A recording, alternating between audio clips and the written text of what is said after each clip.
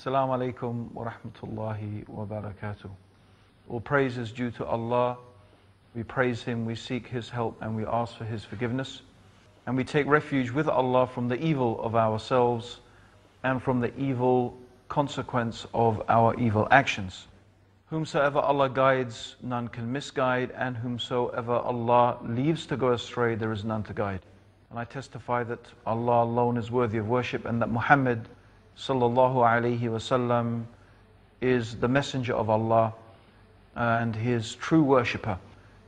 My dear listeners, brothers and sisters in Islam, brothers and sisters in humanity, today I am going to be embarking on a journey to take you through a very amazing and interesting topic, and that is the proof that Islam is the truth. And that it really is what I'm going to be trying to show to you over the next series of programs, that we can prove that Islam truly is the religion that has been revealed by Allah, the creator of the heavens and the earth, for the guidance and the benefit of all of humanity. Now, before, of course, we actually go into the main topic itself, I would like to spend a little bit of time dealing with what may seem to be periphery issues, but they're very important. I want to talk about what is proof, what is faith. When I say we can prove that Islam is the truth, what do I mean by that? Some people would already look at that as a type of oxymoron. How can you prove a faith to be true? Isn't faith supposed to be something that you believe without proof? Isn't that what the meaning of faith is? So I want to examine that. What is the meaning of faith and what is the meaning of proof? But first of all, I would like to mention an ayah of the Quran. The ayah of the Quran is actually, it is not only one ayah, it is something that is repeated again and again in the Quran. So the Quran tells us, say, if what you claim is true, bring your proof. Bring your evidence, bring your proof. If you are making a claim about Allah, if you are making a claim about anything, in fact, what is upon you and what is an obligation upon you is to bring your burhan, your proof, your evidence. And this is something that Allah subhanahu wa ta'ala mentions many, many different times in the Quran. In other words, it is not enough just to make a claim. You have to prove your claim. And this is something that the Prophet Muhammad sallallahu alayhi wasallam, he also mentioned, that the proof is upon the claimant. The person who is making a claim has to prove it, because otherwise we would claim the blood and the property of each other. And this is the reality. So I'm sure that every single one of you is familiar with this in your daily life. For example, if someone comes around to check your electricity meter, or to check your gas meter if you have such a thing, or your water meter if you have such a thing, then that person will usually be wearing a uniform, or they will usually carry an identity card.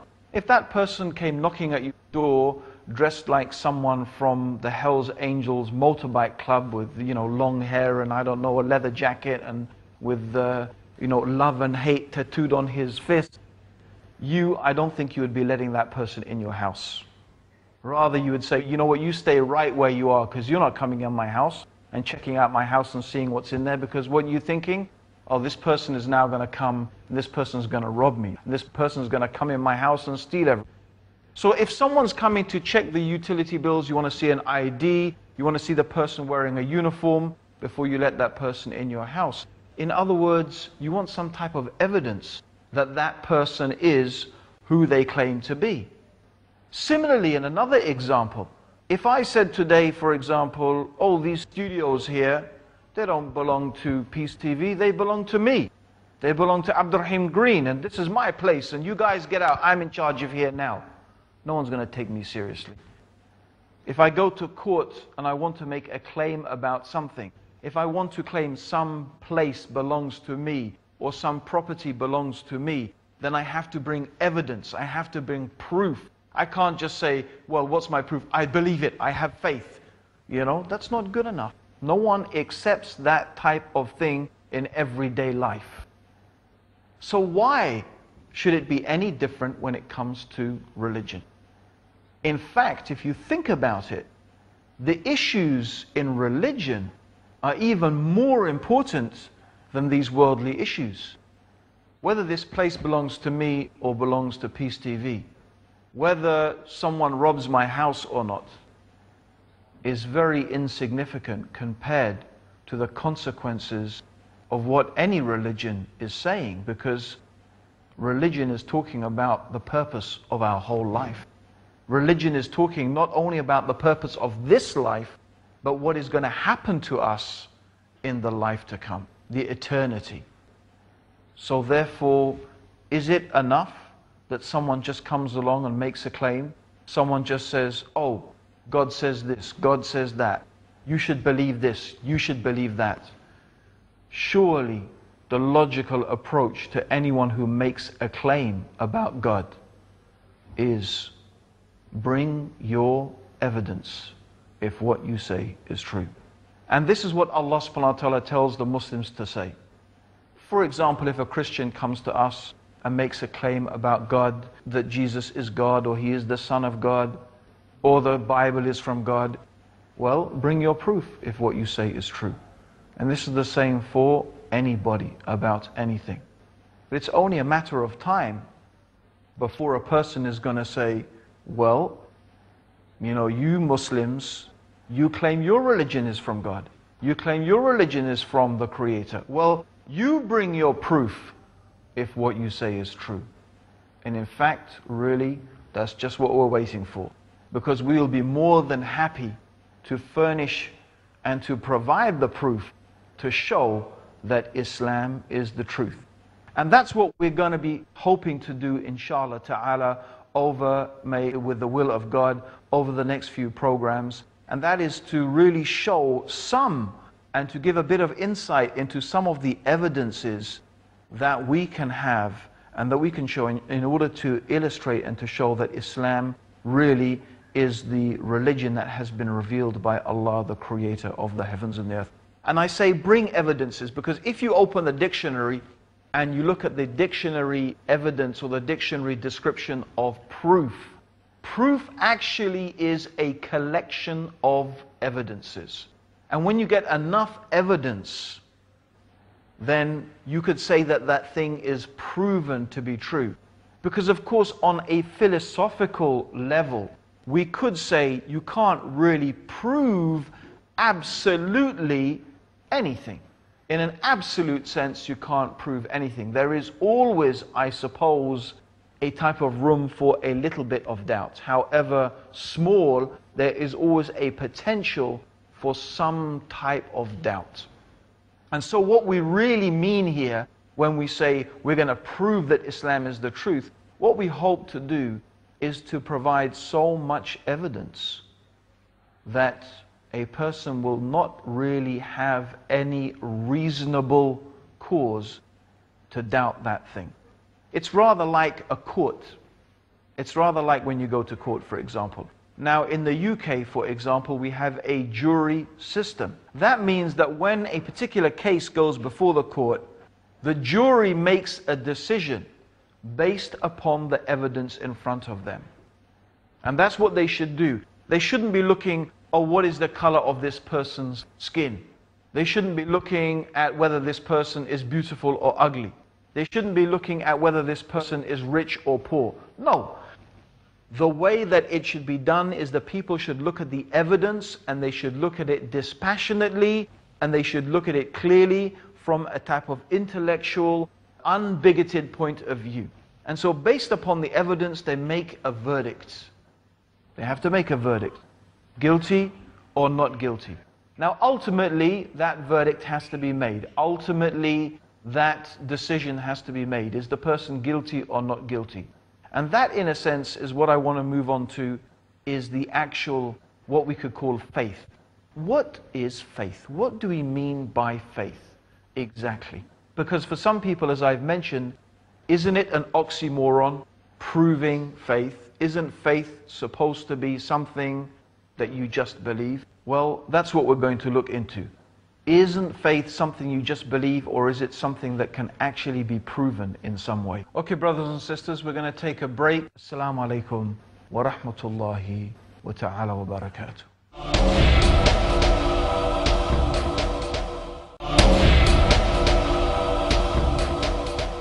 Assalamu alaikum, brothers and sisters. Welcome back to the proof that Islam is the truth.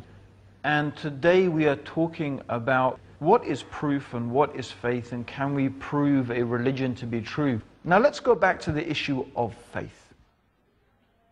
What do we mean by faith?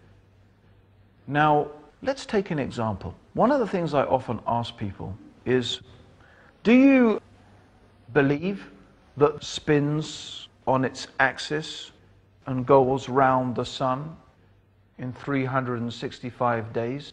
Now most people I ask, they say, yes, we believe that. We do believe that's true. I said, do you believe it 100%? Are you absolutely sure? Do you really believe it? They say, yes, we believe it. We're sure it's true. It's a fact. That's what they call a fact. Then I say, okay, prove it. And it's very interesting how many times I get complete blank expressions. Because although most of us believe that the earth spins on its axis and goes round the sun in 365 days, if we were actually asked to prove it, then most of us would not be able to do that. That doesn't mean that we don't believe this thing based upon some good reasons. And of course, the reasons that we believe that is because, well, for example, the scientific community, scientists, have examined certain things, they've come up with certain theories, and they have made certain observations. So based upon those theories and those observations of those theories in practice, and so many scientists have observed this thing so many times, then they consider it to be a fact. They consider it to be something that is proven to be true. But of course, most of us ourselves couldn't really prove it. We wouldn't really know what exactly is the evidence. We might have some type of idea, but we have faith in the scientific community. We have faith in science because, well, look at what science has done. Look what science has produced. So there are many reasons that we might have faith in something. And this is a type of faith. It is a faith in science, and it's a faith in the teachings of science. It's maybe not what we're used to in terms of religious faith, but it's still a belief. It is still a type of faith.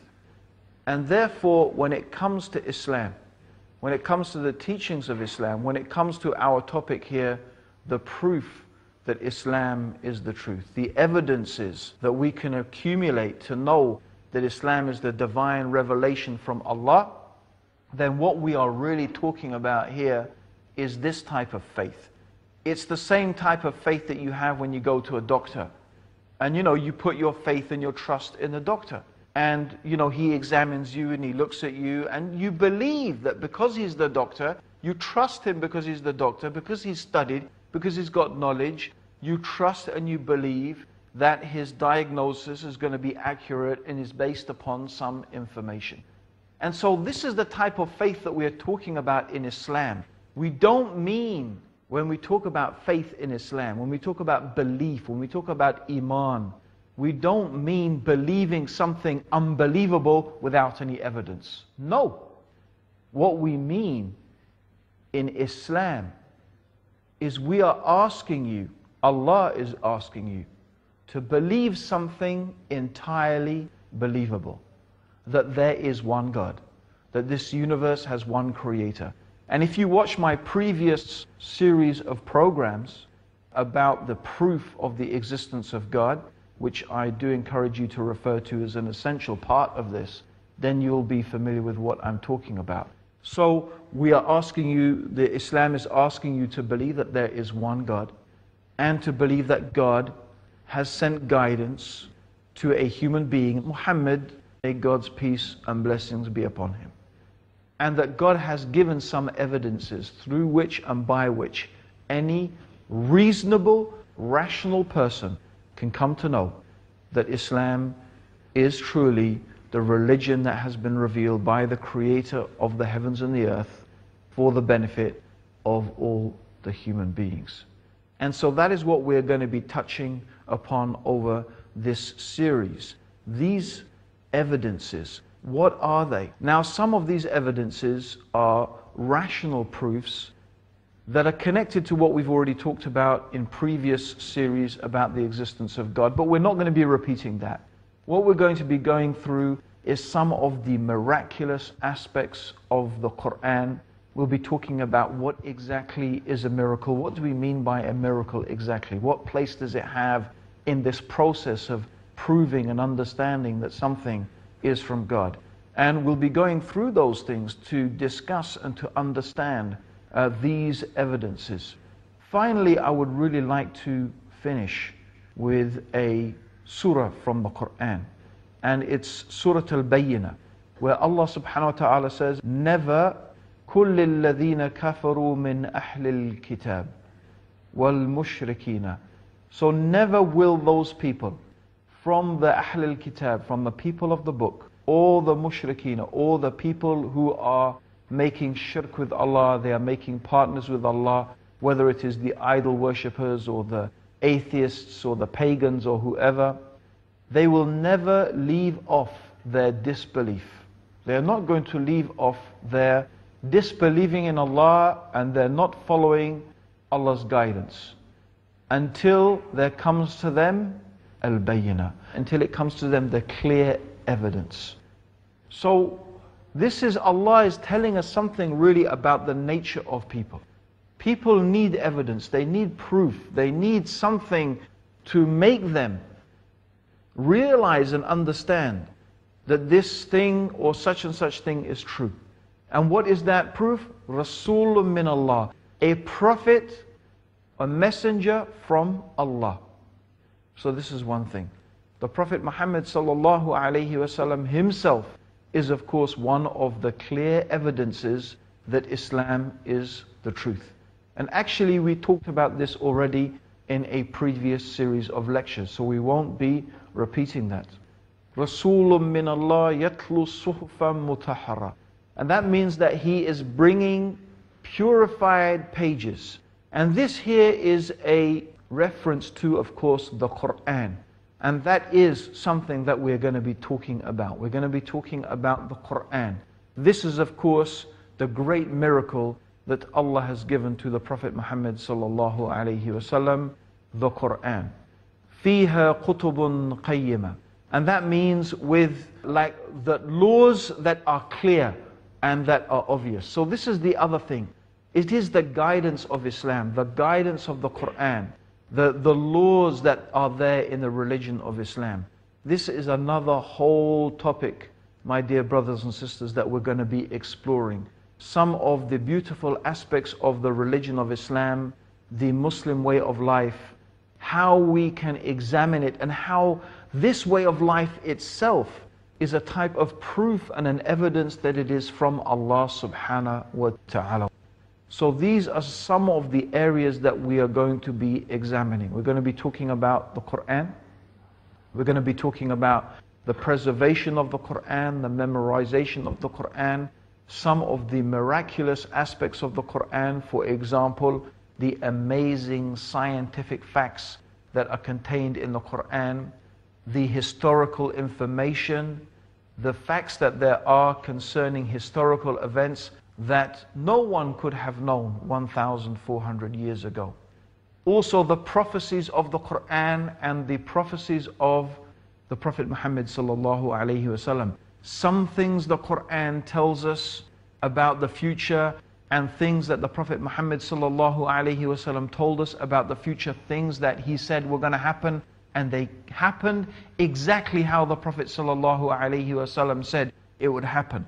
Also, we're going to be talking about the miracles of the Prophet sallallahu alaihi wasallam, the amazing things that were done by the Prophet sallallahu alaihi wasallam, in addition, of course, to the miraculous nature of the Quran, its linguistic, miraculous nature, the beauty of the Quran, and other amazing facts about the Quran. Also, we will be talking about the witnessing of the people of the book. This is one of the very strong evidences that many people from Ahl al-Kitab, from the scholars of the Jews and the Christians, have recognized that Muhammad sallallahu alayhi wasallam, he is the messenger of Allah. So inshaAllah we will be mentioning some of those evidences that have been used from the Bible to show that the Prophet ﷺ has been foretold in their scriptures. And also we'll be talking about the stories of some of those people like Abdullah ibn Salam, one of the Jewish rabbis of Medina, and of course the famous story of Salman al-Farsi, which is very, very instructive in that regard. So we'll be talking about some of those things, which is a very, very interesting aspect, which is another series of evidences. And that's what we say, we're going to bring these evidences together. The miraculous nature of the Quran, the linguistic miracle of the Quran, the scientific statements, the historical statements, the witnessing of the people of the book, the prophecies of the Prophet Muhammad sallallahu alaihi wasallam. Really, in fact, if we looked at any single one of these items, they would be really unique and amazing. But really, when we begin to combine them and we begin to gather them all together, we can see that really we have so many evidences to amass from so many different angles to show that really our claim is not just a claim. It is not just something we are saying based upon just faith as people understand it, I believe it. No. Really, there are many, many good, strong reasons to believe that Islam is exactly what it claims to be. The revelation from Allah, the creator of the heavens and the earth, for the benefit of all of humanity. And as something I would like to really add, maybe it's not exactly part of our topic, but I would like to add it, is that evidence is very important for us as Muslims. Whatever you do as a Muslim, whatever you believe as a Muslim, whatever you practice as a Muslim, it should be based upon evidence. Our religion is not based upon guesswork. It's not based upon what I think or what I imagine or upon some cultures or some traditions that we may follow. Being a Muslim is supposed to be based upon following the evidence. And the evidence means what the Quran says and what the Prophet Muhammad sallallahu alaihi wasallam says. So my brothers and sisters, we'll look forward to you in our next program to continue with this exciting discussion. Assalamu alaikum wa rahmatullahi wa ta'ala wa barakatuh.